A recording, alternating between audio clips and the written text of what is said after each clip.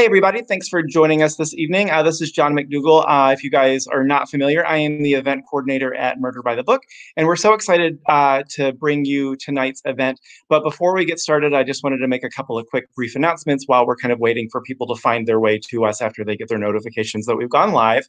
So as I mentioned, I am the event coordinator here at Murder by the Book, or at home at the moment. Thanks for joining us this evening. If you are not familiar with us, we have lots of great author events coming up, lots of really great historical stuff too. Early February, we're going to be doing an event with Polis Publishers and Agora, which is another imprint. That one's going to be on February 9th, where we'll have 4 of their authors. I think if you are fans of Hilary's, you will definitely enjoy that. As far as historical fiction goes, we have Deanna Rayburn, Lorna Willig, and Tasha Alexander coming up early in March. And I'm sure we don't have it quite confirmed yet, but I'm sure when Susan's new Maggie Hope book comes out, we will definitely do something for her because we were huge fans of those in the store. So I'm going to get them introduced and bring them on. But I also wanted to mention, if you have questions for either author while they're chatting, you can drop those in the comments, whether you're on Facebook or YouTube, and I'll be collecting those, and we'll leave some time at the end for some crowd questions.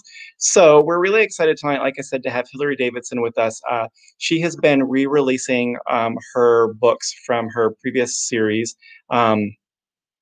And so she is, let me find my bio here. Hilary Davidson was a journalist before she turned to the dark side and started writing crime fiction. Her novels include the Lily Moore series, The Damage Done, The Next One to Fall, and Evil in All Its Disguises, the Shadows of New York series, One Small Sacrifice, and Don't Look Down, and the standalone novels Blood Always Tells and Her Last Breath.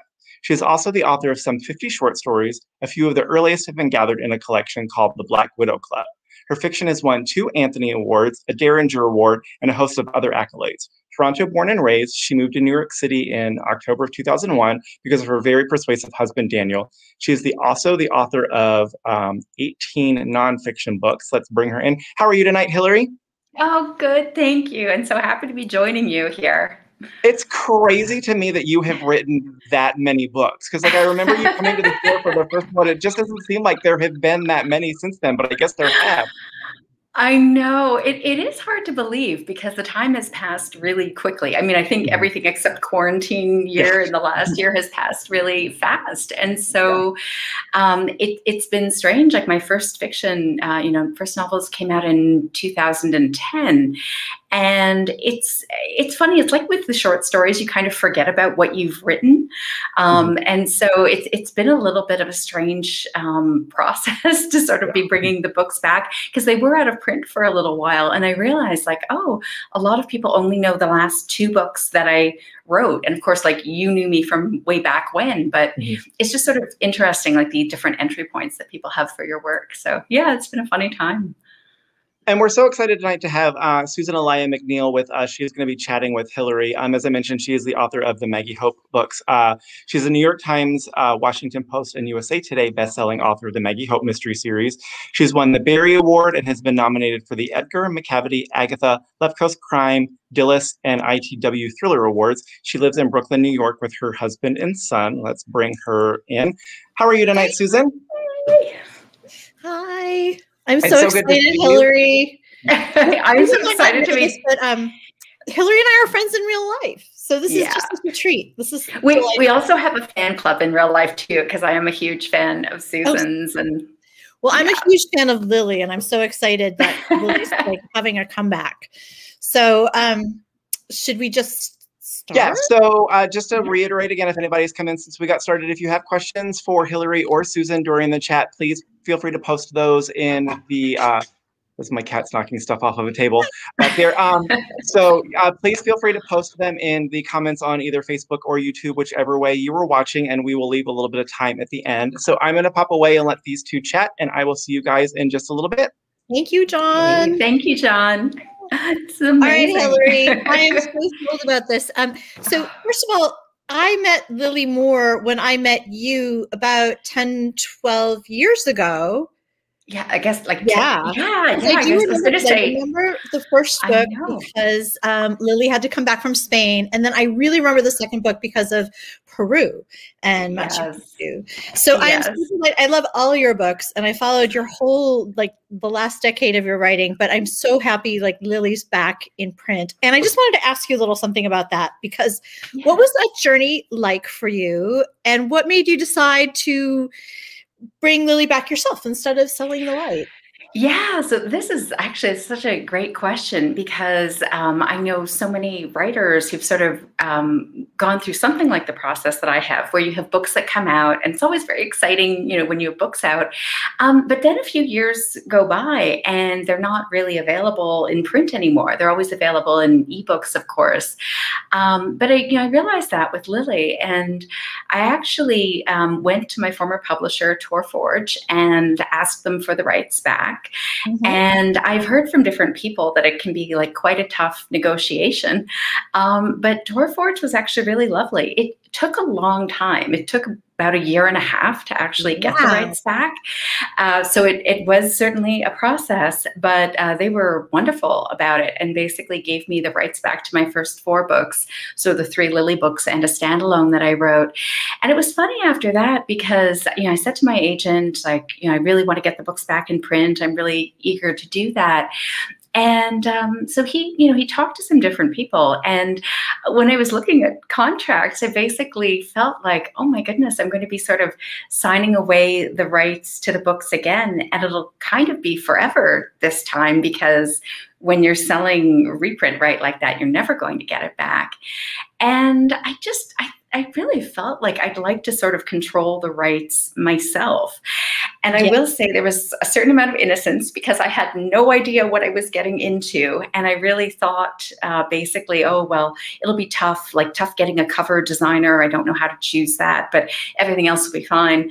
And it was funny. It was the opposite. I actually had a really easy time finding a cover designer, and everything else about the process was absolutely crazy because you end up becoming your own publisher. So I felt like, well, of course, I'm the author. I have the books. How hard can it be? And it was like, I've never formatted a book for publication before. It was like a whole other thing to go all through the technical stuff, page by page on the technical stuff. And then, if you're publishing things yourself, you need to get buy ISBNs and register them and sort of go through. I ended up, because I really wanted the books to come back in, paperback form as well as ebooks.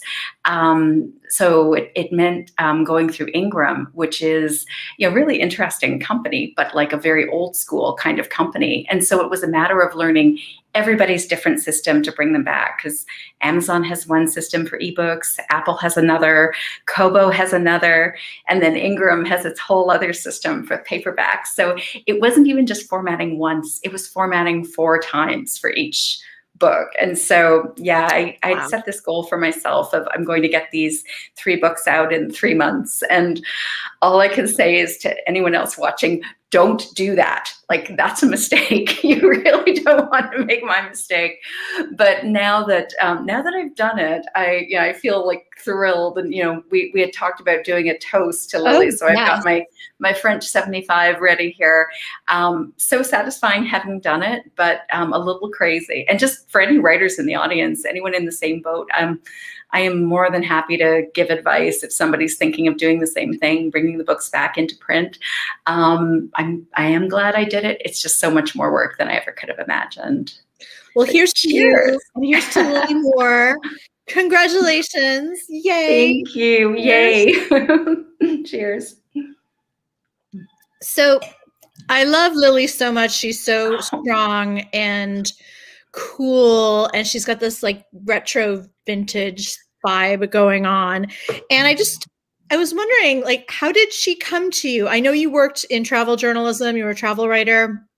She's a travel writer, but how did she come to be? And then maybe are there similarities with you? Oh, yeah. So it's always embarrassing being an adult talking about your imaginary friends, but that was definitely Well, we Lily do, for me. Hilary. That's We do. We all do, what we do for a right? living, you know. And Lily had a very kind of interesting genesis. So, I was a travel writer for a decade, and I was, writing guidebooks for Fromers, and I was the honeymoon columnist for Martha Stewart Weddings, and I had this sort of, fun job, like this fun gig running around, and especially a lot of honeymoon themed travel, which is romantic, but I was traveling by myself most of the time. And when you're a travel writer, you are on the road by yourself most of the time. That's the norm. And it was really funny, though, because I did do this one press trip that was just a group of female journalists. And we were all like sitting around dinner one night and started talking, having actually like a really personal conversation about people's reasons for doing the work that they did. And for me, it had always been like a love of travel, just this desire to see the entire world. Yeah. But, everyone else actually had a really interesting story about like one person, there was like a sort of marriage she was trying to get away from, and it sort of only worked when she was away from home. And people had sort of issues they were trying to get away from, and time on the road let them do that. And I remember like coming away from that and kind of thinking about what it would be like to to be that person, to have so much drama at home that life on the road is actually easier to cope with. And Lily was kind of born out of that. So I would say that in personal life terms, it's the opposite, because my husband and I celebrated our 20th wedding anniversary last year. And thank you. Honestly, like the tough thing has always been, because of course he's come with me on trips sometimes, but a lot of trips, he's missed out on, because unless you're also a travel journalist, you can't do that. And so, kind of, I've been lonely traveling, lots of the time, but there definitely are similarities. And I started, I guess, thinking about Lily as like, what is she escaping from? And before she traveled, how did she escape? And that's like how some very personal stuff ended up in the book, because Lily has this love. You sort of mentioned sort of the vintage feel of the books, and Lily has this love of classic Hollywood movies and all things vintage, and sort of an aesthetic that I compare her in the book to Ava Gardner. That's sort of her frame of reference. And it was funny because I started writing the character, and I did some research about Ava Gardner at the same time. And I had given Lily this sort of very sad backstory about her dad dying when she was 13. And that had happened to Ava Gardner. And that, her father had died when she was 13. And so it was weird. I kind of sort of leaned more almost in, I think, to the Ava Gardner side of things when I realized that, because it felt a little bit faded. And I actually Christmas like that. Yeah, and I got like a postcard of Ava Gardner, like a gorgeous black and white photo that I would keep on my desk while writing, just to sort of channel Lily. But it was funny because there was this personal sense too, where I had grown up, like my grandmother often, babysat me, and my grandmother loved old movies, and her favorite actress was Barbara Stanwyck. Her favorite actor was Tyrone Power, who is someone that Lily has a huge crush on. And it's just sort of like little details like that worked their way into the book. And certainly, like, I love vintage. My first job when I was a teenager was actually working for a vintage clothing store. And I've always loved all things vintage. So there's definitely connection there. I love how in all your books, but particularly in the Lily books, perfume and vintage perfume is so important. And I was just wondering if you could just say a little bit about that, because I love that kind of detail. Oh, it's so good, because you never know what's going to resonate with people. So the very first time that I went on a trip by myself, I was 19 and I went to Paris. And my grandmother was so excited for me to go. She'd never been to Paris, but she had worn a perfume called like Soir de Paris that was out of circulation for years, that they had stopped making. But I said, I'm going to look for that perfume for you in Paris. And of course, they hadn't brought it back, but it led me to sort of all sorts of interesting places. But it was funny because it also made me realize that there's this kind of scent memory that people have, and maybe some people more strongly than others. But for me, I really react to that. And I know my grandmother did too, because she, you know, she had these wonderful memories of, oh, the first time I wore it, you know, this sort of like wonderful evening. And it was just, it's really funny because it triggers so much.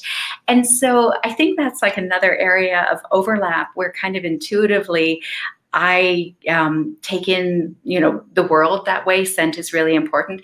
It is for Lily too. And it definitely, you know, is something that brings her back. There were a lot of like flashbacks in the books to, you know, things that have happened, sometimes her childhood and different things. And sometimes it's like a scent memory that'll bring that up. So it ends up being kind of an important factor in the books. I hear it's really, the scent and sense of smell is really linked to your emotions. I think that's very true. Closely in your brain. Yeah, I've read that too. And kind of intuitively that feels true, right? That you sort of, you smell something, it brings back memories, but it's not just that you remember, oh yeah, that scent is familiar. It's like you remember that day, who you were with, like a whole, you know, a whole set of memories around the scent. Absolutely. So one of the things I love about Lily is she is not a static character. She changes over the course of the books, and we get to go along that journey with her. And I was just wondering, what made you decide to have her be like an evolving character? And what was that like taking her through this journey? Right. So, I mean, I'm, you know, a fan of any number of different mystery series, some of which, you know, the character changes and evolves quite a bit, like, you know, Sarah Paretsky's V.I. Warshawski series, where, you know, there's always sort of some evolution that happens with the character. But, you know, I grew up with Nancy Drew books where, you know, 70 books in, she's still, you know, a Titian-haired 18-year-old driving a convertible. And, you know, it's nothing has changed. But I think with Lily, when I started writing the books, there were a lot of changes going on in media and in travel writing in particular. And it was funny because it was very much on my mind, like, I've really enjoyed doing this, but what am I going to do next? And I think with Lily, there's the sense of she spent a lot of time working on what she would consider forgettable stories that maybe they help someone plan a trip, maybe they help for, you know, the next year or something, but places change and evolve, and you can't go back and read a travel story from, you know, 10 or 20 years ago as anything other than an artifact, because things are always in motion and changing. And so I think because of the experiences that she goes through, sort of like very dark experiences that she does have, it sort of makes her want to use her experience in a different way, so that by the time you get to the third book, she's sort of starting off on a press trip, you know, not enjoying it, realizing all the things she doesn't like, but it actually leads her to a much more serious story and serious issue that she ends up covering in the end. So I think, yeah, part of it is like looking for meaning almost, you know, like how do you actually, how do you contribute? Like, how do you sort of do something that you love while also making a difference? So I think for her, that's maybe, she starts off running away from things, and by the third book, she starts running towards danger rather than sort of always having this instinct to flee. That's probably her Achilles heel, I would say, when, you know, when you read The Damage Done, I would say that that would probably be her worst trait in that book, that she sort of always run away from conflict, doesn't really address things directly. Well, I was just wondering, since you did work as a travel writer and since you did travel on your own to such like far-flung locales, did you ever find yourself scared, or did you ever think like you could be the victim of a crime, or like did that ever sort of push you towards writing about crime and murder and thrillers and that kind of thing? Absolutely. It was actually one of the strangest things about travel writing was that, and I'm not saying that the business was like this 20 years ago or 30 years ago, but as the number of sort of pages shrunk and it became more ad dependent, you couldn't write anything negative about a destination, no matter what happened to you there. And so, you know, I've had experiences traveling where you've been like robbed or attacked, or, you know, there's been something like that where you want to give people, you know, a sense of proportion. You want them to travel. You want them also, though, to be aware that there can be dangers. And it got to the point where literally couldn't like say any kind of negative word in a story. And in particular, I did a press trip to Easter Island, which was a huge highlight of my life. I'd always wanted to go. But the tour operator actually tried to extort money out of the journalists while we were there. And we were like fish in a barrel because there was no other option. You're like trapped in this place. Like once you're there, it was crazy. It was like they were trying to extort money out of us to visit like the key sites. And these were the places that were on our itinerary to see.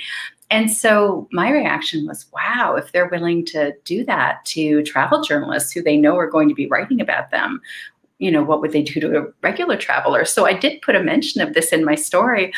And, you know, it was just like pulled right out, you know, there was no way that was going in. Yeah. And so it was really a reaction, I think, maybe to experiences like that, where I wanted a place to talk about the dark side of travel, not to ever scare people off. I mean, in spite of anything that's happened to me, I still love travel, still want to see the world. This past year has been really hard because I have not gone anywhere, obviously. I mean, hard for many reasons, but that's sort of like one of the things that when you normally have the freedom to travel, it's it really shrinks your world to not do that.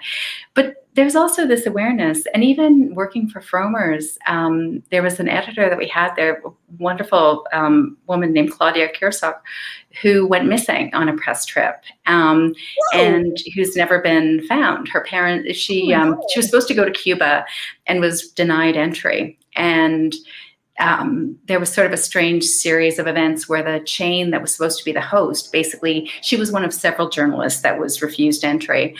This was going back, my goodness, this was like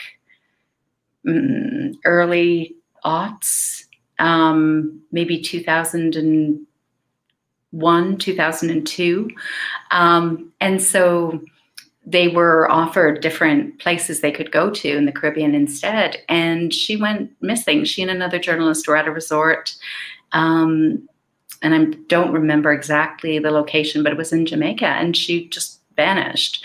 Her parents have hired private investigators. They've worked with the police. But it's like a really awful story that kind of always stayed with me because, you know, she's a very smart, savvy journalist, you know, traveling, not even alone. Like there was another journalist she was with at the hotel. And so that always stayed with me traveling, even in the most beautiful place. There's that sort of sense that it's not that it's necessarily dangerous, but you're not at your best when you travel. You might be jet lagged, you might be disoriented, maybe you don't speak the language, you're just out of your element, and that just makes you inherently vulnerable. So that always kind of, I guess, has stayed with me. So love of travel, but at the same time, realizing that sort of like edge of dark possibility in it. So speaking of love of travel, tell me about your favorite places that you went and then how you sort of integrated that into your books. Because I'm guessing that Peru was a big favorite because you just described it so beautifully. Yes. Yeah. Oh, well, that is, thank you. I am very glad that I've always wanted to go there. So at least I've been there through your book. Yeah. It honestly, I think I've been so lucky to visit so many different places, but Peru stands out for me as, you know, the sort of the most exceptional in every way. And it just sort of hit all the sweet spots for the things that I love. So I am an archaeology nerd from way back. And so I love ruins and, you know, love the sort of history. And of course, it has that in just spades, you know, amazing Inca sites that you can visit, some that are perfectly preserved, just gorgeous, but amazing food, like some of the best food that I've ever had in my life, amazing animals. So if you're sort of into nature, you know, the Colca Canyon is like twice as deep as the Grand Canyon. And, you know, it's, yeah, like it's this land of wonders. You have, you know, mountains, you have the sea, you have such a rich, lush territory. And it really was a place where, like, you just, you know, people there like want to teach you about the place. So I ended up meeting so many interesting people when I was there. So I just loved it in every way. And yeah, I think I really wanted to kind of replicate that in the next one to fall. I felt very guilty killing someone at Machu Picchu. I will say that I kind of realized after I finished writing the book, I would have to tell my contacts at the Peruvian Tourism Board that I had killed someone at their most famous site. And it turned out to be fine. I gave them a copy of the book, and they ended up ordering a bunch, like hundreds of them, to give away at trade shows. And I actually like went back and I was like, so, hey, did you actually read the book that I wrote? Because I killed someone at Machu Picchu. And she said, that's okay. It wasn't a Peruvian person who killed them. So they were fine with it. They had no problem. That's actually pretty funny. And I can understand that way of thinking. Like, I get that. Like, I can. Well, yeah. I mean, if you think about it, if I were writing books that said, oh, don't go to this, you know, don't go to Mexico. A Mexican person might kill you. Don't go to Peru. A Peruvian person might kill you. Like, that's crazy. Who would want to read that? But the idea is almost that people bring their baggage from home, and that includes emotional baggage and these different things. So any situation that turns dark, it's usually because of something trailing behind them like that, not because, you know, someone pickpocketed them in the cathedral or something. Like, that's right. Really, you're not at huge risk of, you know, violent crime or something with these places most of the time.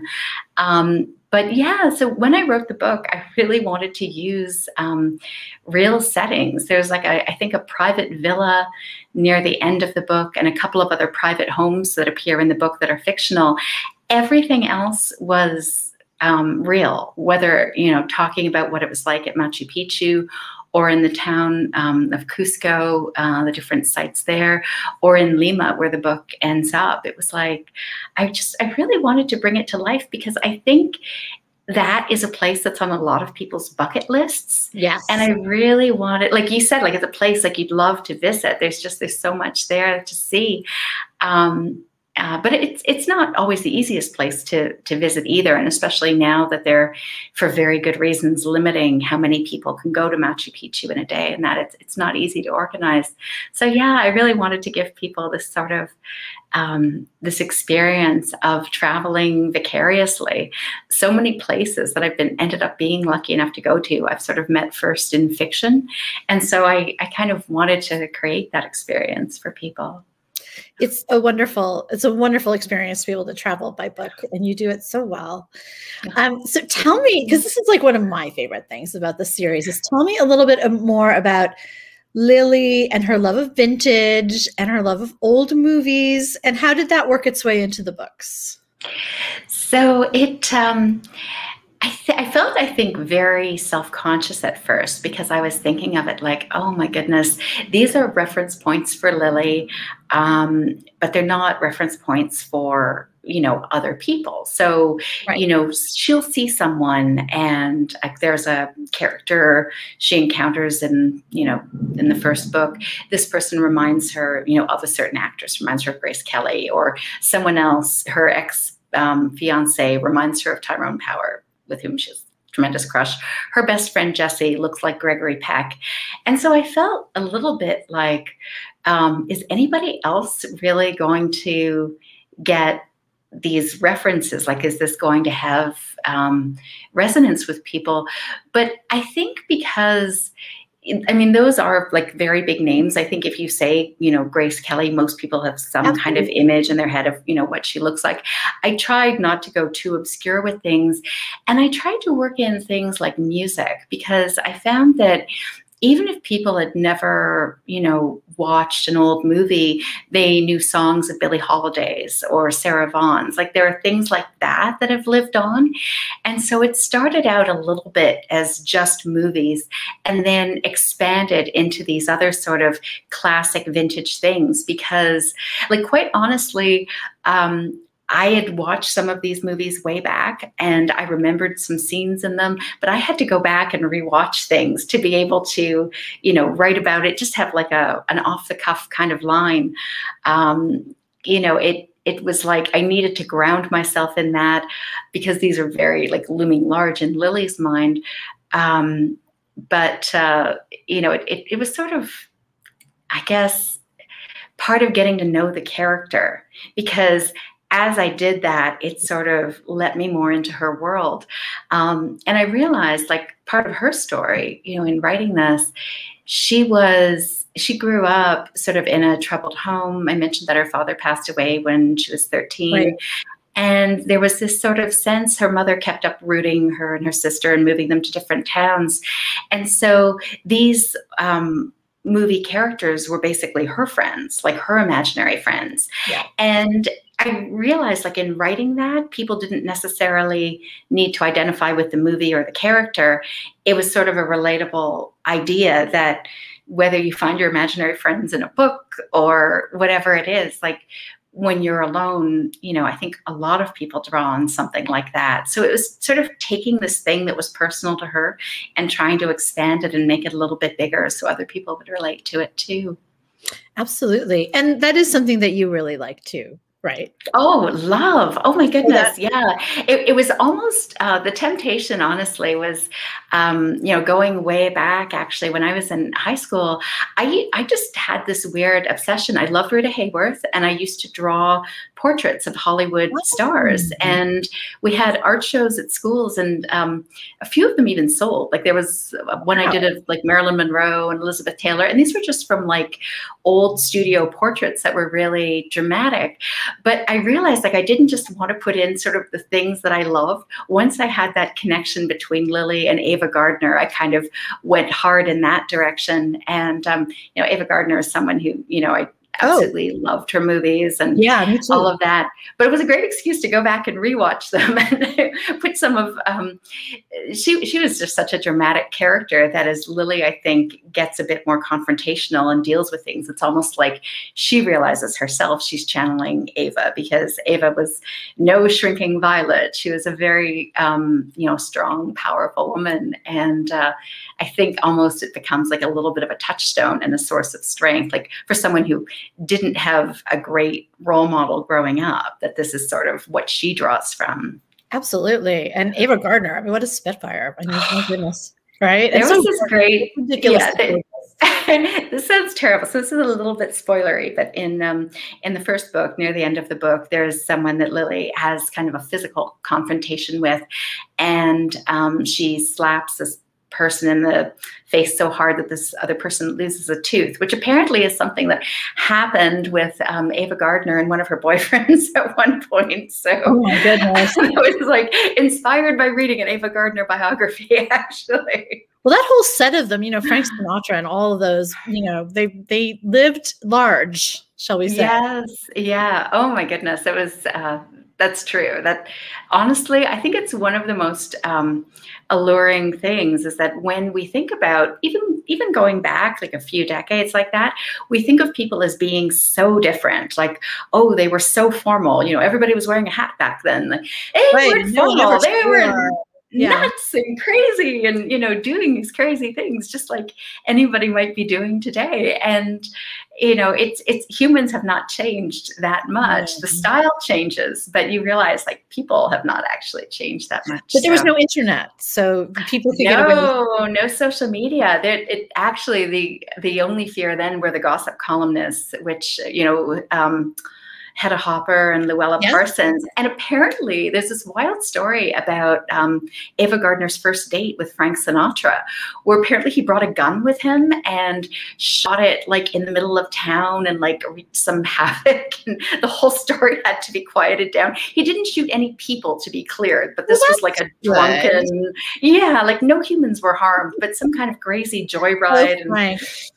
Oh yeah, it's like things like that. Like, man, it's a little over the top, actually, even for fiction. It's a little too crazy. All I remember, there's this quote. I remember Frank Sinatra supposedly said that when he married Mia Farrow, that Ava Gardner said, "Oh, Frank, finally, you're with a young boy." I just thought that was so bitchy. Yes, this bitchy, snarky. That exactly. Yes. Like that was such a notorious sort of, yeah. Like I always knew you'd end up with a young boy. Yeah. So going back to Lily, though. So okay, so 3 books coming out, and what is next for Miss Moore? Oh my goodness. So this is sort of a tough question in a way, because when I did these 3 books, I have to say I'm not someone who outlines in advance, but I know a lot about the arc of the character and kind of where the character is going, even if I don't know the plot details. And so there were these little things that I seeded into the book, starting with the first book, that were meant to go into another set of 3 books that sort of like move ahead with Lily a little bit. And a couple of people have written actually noticing a couple of things. They put together some puzzle pieces and made very close to correct guesses about where some stuff was going. So I guess part of it is that I think of it like I would love to go back and write them. And just because I'm 10 years on from when the first book came out, or going on 11 years actually now, because it came out in 2010, Lily does not have to be, you know, whenever I actually sit down to do that, and I think I will actually at some point, Lily does not have to be 10 years on, or, you know, 12 years on. Or, I mean, yeah, that's really fascinating. I mean, she could. That's true. Yeah, yeah. It's funny because I've had her with me traveling in other places, and to the point where a couple of times I've written short stories with her in them and have taken them out, you know, just sort of not being sure if I wanted to sort of have the character sort of in that format.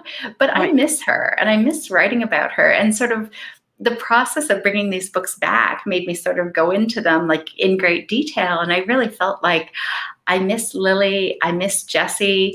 I had left certain things in the book. You know, some people have read the second book, The Next One to Fall, might remember a name of a character called Charlie Cutler, who Jessie becomes very close to. And I certainly had plans for, you know, return of characters. So there are some things like that I feel that trilogy resolves, I think, pretty well in the third book, but that there's a lot more that I could do. So I actually have sort of been hoping that with these books coming out, and like the third one literally just came out like 3 weeks ago or 4 weeks ago at the very end of December, kind of interested to see the reaction that they get. And if, you know, if people are actually interested in seeing more about Lily and Jessie and, you know, the world that they inhabit. So I'm sort of curious to see, you know, how that goes. Well, I can just say I would love more Lily. So think about that. And I wouldn't mind if she were like 10 years older. I think that would be kind of cool, but, you know. So you have a very full dance card beyond Lily and getting Lily back into print. And you've done standalones, and you've also done another series, which I also love. So what's that like traveling into different series and doing standalones? Like, well, first of all, what do you like better, series or standalones, and why? Oh gosh, you know, it's so tough to pick because they each have their own set of virtues. So one of the things that I loved about writing Lily was that by the time I got to the third book, I knew her so well that it was like being with a friend, you know, even though terrible things are happening and she's at this hotel where a journalist has gone missing and, you know, she ends up trapped in this place and, you know, things are bad in her world. But there was something really wonderful about sort of being with this character that I know so well. And also because it's a serious character, quite honestly, I feel like there's this kind of, I feel like you probably have feelings about this too, writing about Maggie Hope. There's a pact with the reader. You're not going to shock the reader by, you know, doing something terrible like Lily is always going to be in the books. Like that's not, you know, not going to change. And you can trust that Jessie, you know, her best friend is going to be there too. You know, so there's this comfort in that. But then the allure of the standalone is that anything can happen and all bets are off, right? And so, and you, I mean, you have been writing, I love your Maggie Hope series so much. And for anybody watching this, if you haven't picked up these books, they're set in World War II and just amazing, amazing, amazing. But I have to ask you, because I know you've been writing your first standalone. And after being with sort of one character through so many books, I kind of wonder what that was like for you. Because for me, it was like wonderful, but also I felt like I was stepping out without a tightrope under me. Definitely. Oh my gosh. Yeah, I'm feeling that now. And I'm not even all that far. But one of the first things I did was the new book that I'm doing, which is untitled and a standalone, there are two female lead characters. It's a mother-daughter team. And for the daughter, just because she's so close in age to Maggie, I actually did a list of like all the ways they were dissimilar, just because I wanted to really delineate like exactly who was who. So like Maggie's very mathy, and this new character is very much into like books and reading and writing and wants to be a journalist. And, you know, so they have some similarities. Like they have a lot of drive and they're very smart and they're very strong women, but they're really different in terms of like how they deal with the world. Right. And also backgrounds. So that must have been something that you did. So with your other series, you have a duo, a police duo. Right. So yeah, that's a pair of so different from Lily. Yeah. Well, yeah, so different from Lily in some ways. And then like, you know, there's overlap, there's similarities, but the books were written in a really different style. So the Lily books are told, they're in the first person. It's just Lily's point of view.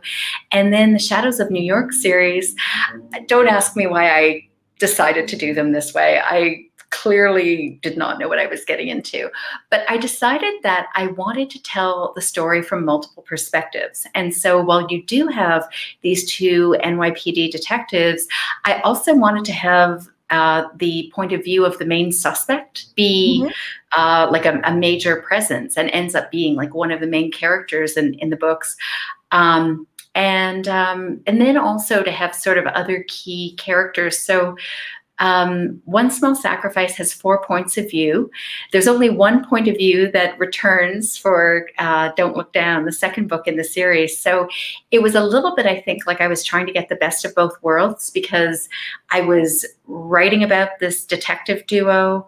You know, they're in both books, but every other perspective is different. And so it was a little bit like, well, with these other characters you haven't met before, it is like a standalone and anything could happen to them. So I think I was trying to have it both ways, actually, with series and standalone. But I will say that the challenge of trying to write 4 characters, sort of having them in sync, having sort of what needs to happen in the book, you know, happen with each. Oh, it was like, I felt like I was building a clock. Like that was just it's like a house of cards, isn't it? Yeah, yeah. Like that was really, yeah, that was just sort of an unexpected challenge, I think. I loved writing from different perspectives, and my new book that's coming out in July is called Her Last Breath. And in a way, it goes back a little bit to the style of the Lily books. It's a very different main character, but it's a young woman who's telling you things from her point of view. You know, her sister has just died, and she gets a message from her sister that was set to go out if she died. And so in a way, it was like going back to that sort of narrative where you're really seeped in one character. Spoiler alert, there ends up being a second narrator in the book as well, that as you go through and you get in select chapters. But it was really nice, actually, to sort of to go back and like live inside the head of one character and really just sort of know that person so well. So, you know, I think maybe because of writing short stories, I love kind of approaching them in different ways and having different characters and playing with first person and third person and kind of different styles of narration, I don't know. I guess I always feel like I'm kind of playing a game of what if when I'm doing what I'm doing. And sometimes the trick is really figuring out the best way to tell a story. And it isn't always like the way that I start out, you know, with a book or with a short story.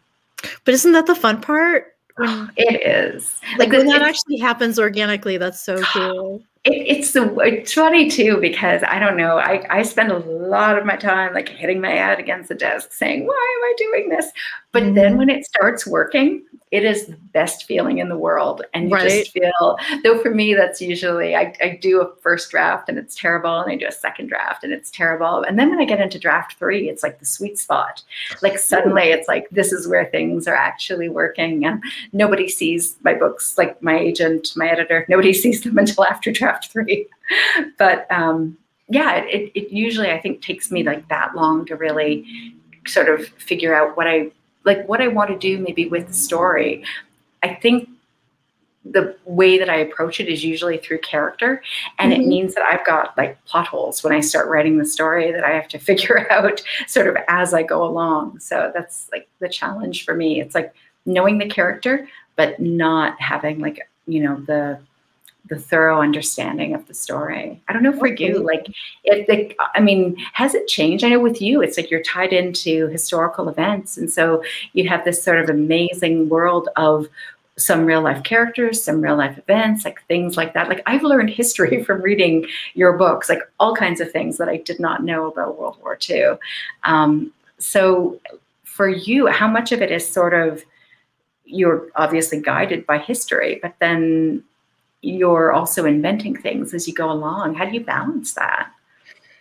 You know, again, I think it goes back to character. So, you know, like, you know, if you set a book, say, you know, my new book, The Hollywood Spy, coming out in July, is set in Los Angeles in 1943. And, you know, you have to go by characters. You know, Maggie's in a very dark spot when we leave her in the King's Justice. Yeah. Kind of like getting better in the sunshine of Los Angeles. But it was interesting because researching 1943 in Los Angeles, you know, it seems like it would be this time when America was all like gung-ho, like, let's work together, let's fight the common enemies. And it really wasn't. There was like the Zoot Suit riots, there were race riots, there were all kinds of crazy things happening that, you know, history like blows over. So it was a little weird and disquieting for me to be researching and writing about all of that this past summer, where the summer of 2020 had so many parallels to the summer of 1943. So it just, it's history, but you always, you know, there's the official version, and then there's like what you get when you dig a little deeper. So yeah, and that's fascinating to me, the idea that sort of history, because it elides over so many things, right? Then the idea is that these things happen, and you feel like, oh, well, you know, people must have been in agreement. They must have been closer on the issues.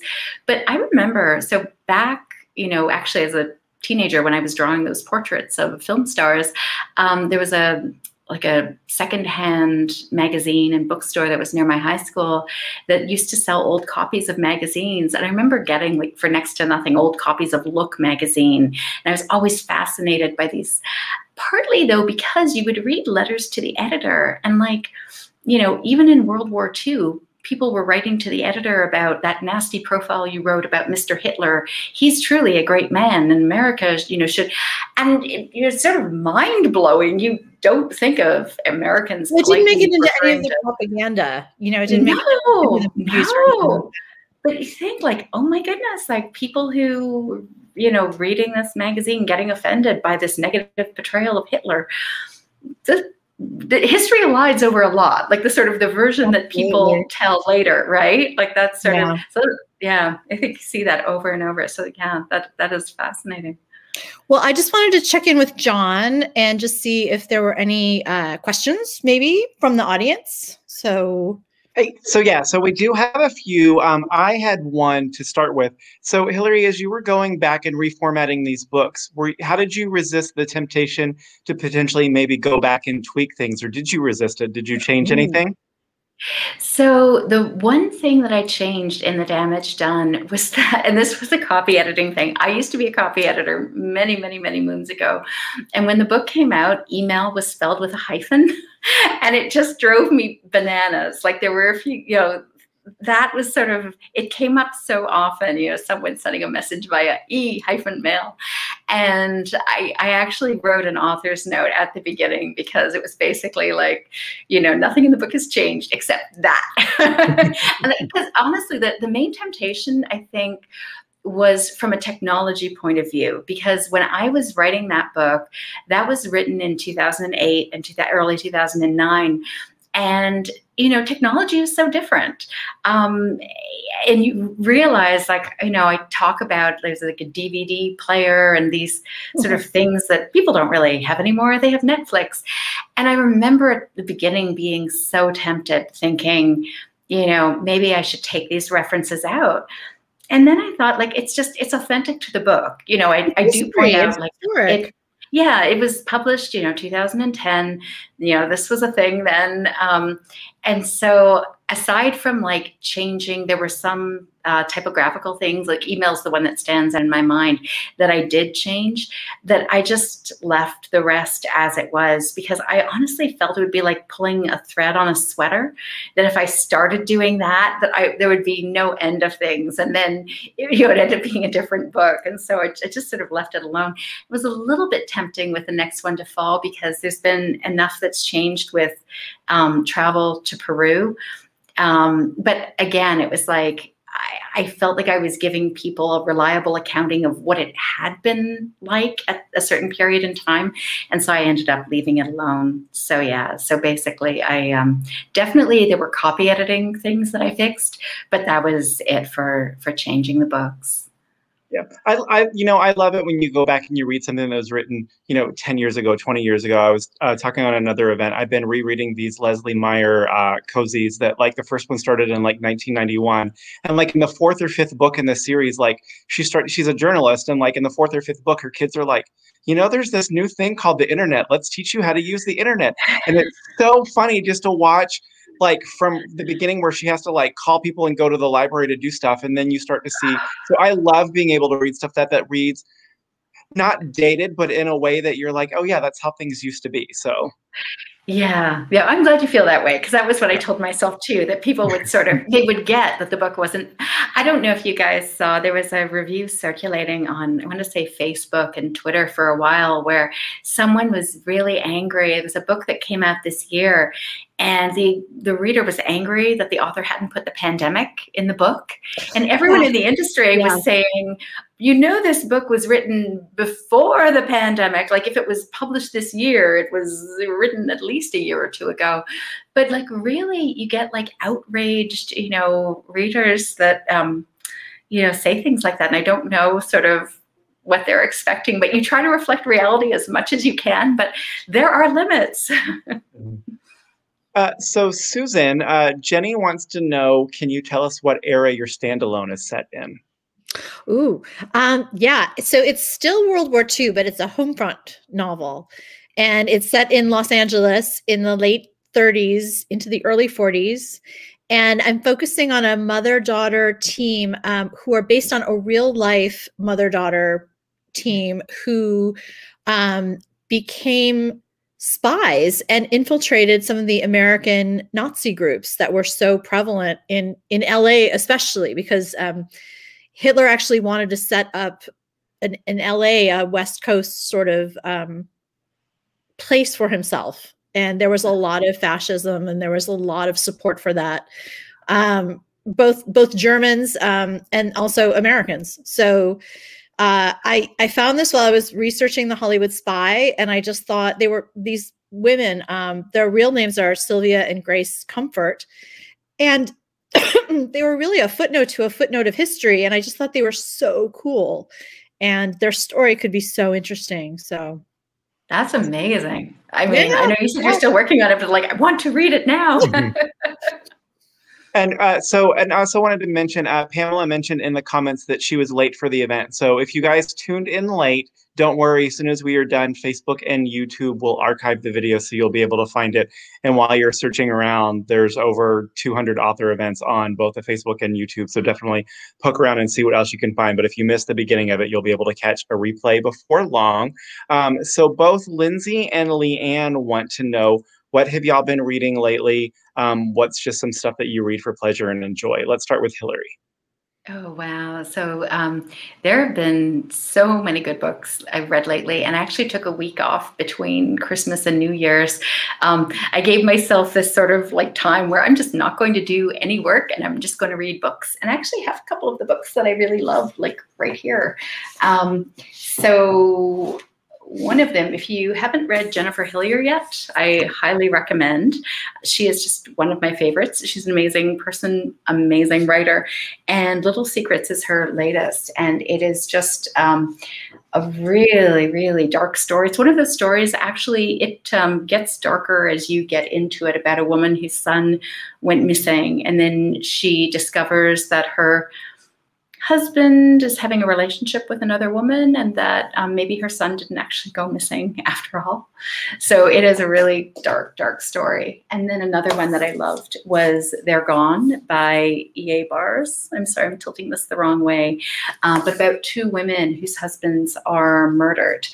They're two women who don't know each other, but they do end up realizing the deaths are connected. And it's just like a delicious, delicious dark read. So those are two things lately that I really loved. I'm blanking now. Susan, you go and talk about stuff you've read lately. Well, I know there was I know the other one. Sorry. My favorite books that I actually read this summer and blurbed, but it just came out this past week, is Last Night at the Telegraph Club, and it's by Melinda Lowe. Yeah, it is so fantastic. It has strong female characters, great history, lots of like LGBTQ love affairs, and like astronomy, and it's just like it's amazing science. It's like it has everything. It crosses all the the things on my list, at least, that I love in a historic novel. So Melinda Lowe, all of her stuff is great, actually. I got to do sorry. I was just going to say I got an advanced read of a book that Chris Holmes' next book, actually, which just sold, and is called Child Zero. And it is set in the future during a different kind of pandemic, a world where antibiotics have stopped working, which, because he's a scientist by trade, he actually worked in a lot of detail about how we're very close to a post-antibiotic age. And so it is a wonderful read. The book won't be out for another year, but like, look for that. Mark your calendar for probably summer of 2022. It is a great book. And so all the other books, for you guys who are watching, all the other ones that they mentioned are available now, and I've dropped links to all of those in the chats. I got to do a gay YA high school panel earlier in the summer, and Melinda Lowe was one of the authors that I got to chat with, and because I had just read the book that has like the hands dripping. I can't remember the title of it right now, but she was fantastic, and I'm really excited to read her new one too. Oh yeah, the new, it's like she's just gone to such. I've read all of her books. We didn't go to Wellesley together, but we were both alums, and I interviewed her, and I love all of her books. And she has taken such a journey as an author. And so one of my favorites is Ash, which is a retelling of the Cinderella story. But with this one, the Telegraph Club, it's just so marvelous. Can I just say I'm enjoying the cat? I don't know which of the cats that is, but right behind John, it just made this amazing appearance. Oh, there we are. I was going to say, John, you did a conversation with David Slayton, who his White Trash Warlock was another book. I read that. I didn't just read that. I read that, I guess, earlier last year, but I absolutely loved that. I guess that was like last summer. That was another great read. Yeah, me too. That was one of my favorites of last year. And cat-wise, it's 8 o'clock and they get fed at 8 o'clock. So since Matt is not down here, he is like, it's time for my dinner, which means he will be like nibbling on me in a few minutes. But so Judith says she's been noticing in new TV shows how they either depict or ignore the pandemic. Do you think it's necessary to address that in a new book? And especially considering that things will have changed so much by the time the book comes out. What do you think, Hilary? So my next book actually does sort of address this. This was something I struggled with a little bit. The book that comes out in July, Her Last Breath, is set just, I was thinking as I wrote it, just a little bit in the future. It's set when most people have been vaccinated, but it's set in New York, and it's a New York that has been changed by the pandemic. And you see it in different ways. You know, wealthy characters, their lives haven't really changed. They're back to socializing and traveling. But you definitely see in Queens and in the Bronx, you know, boarded up businesses, which quite honestly, we've been seeing for quite a while already in New York. There are a lot of businesses that just, we've just been hit so hard here that they didn't get the support they needed, and they no longer exist.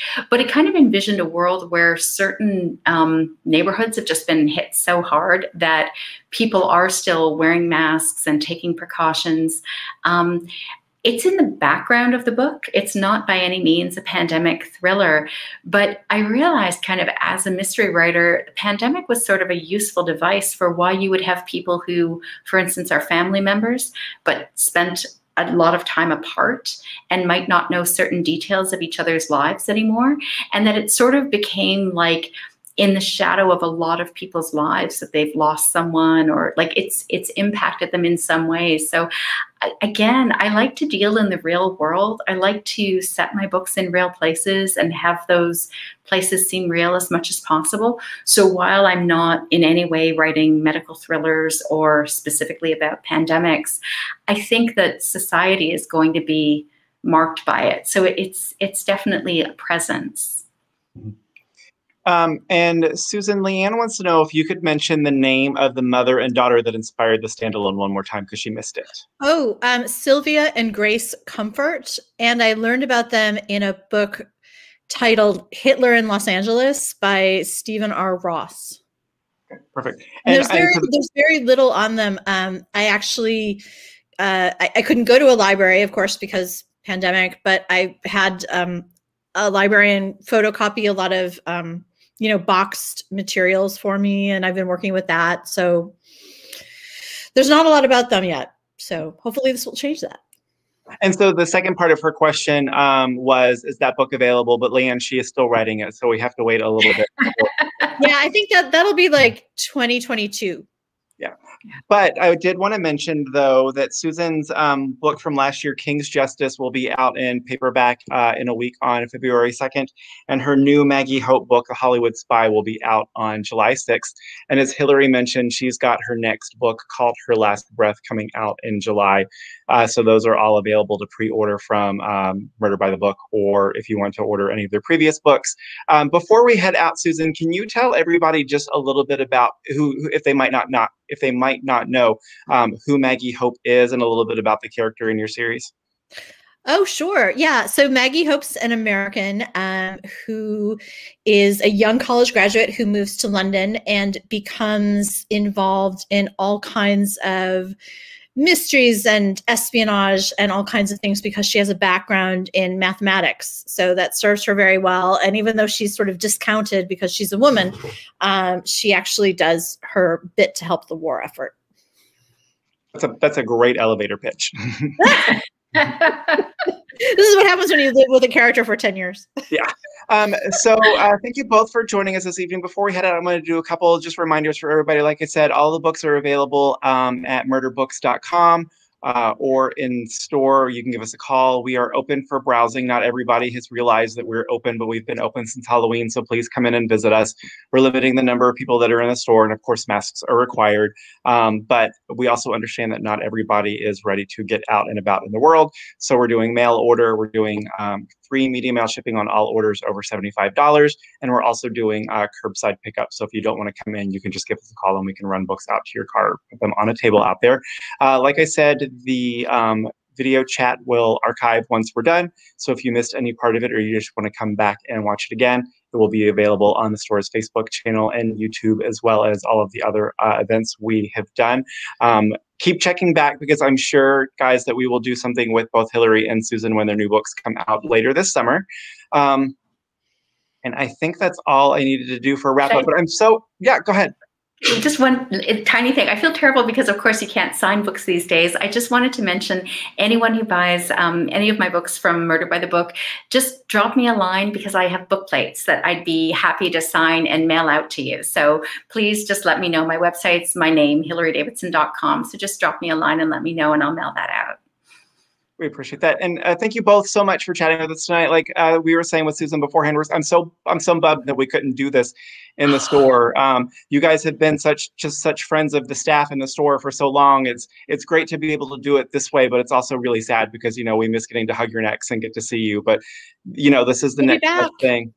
We will. We absolutely. Susan and I were joking already because our next books come out so soon together. Like we're going to go on tour together.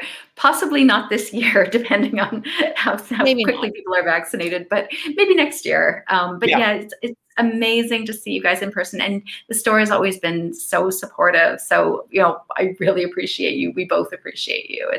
You guys have been wonderful. So absolutely. Thank you. Thank you. Okay. Thank you. So y'all have a good evening. Everybody who's been watching, y'all take care, and we will see you all soon. Okay. Thanks so much. Night, everybody.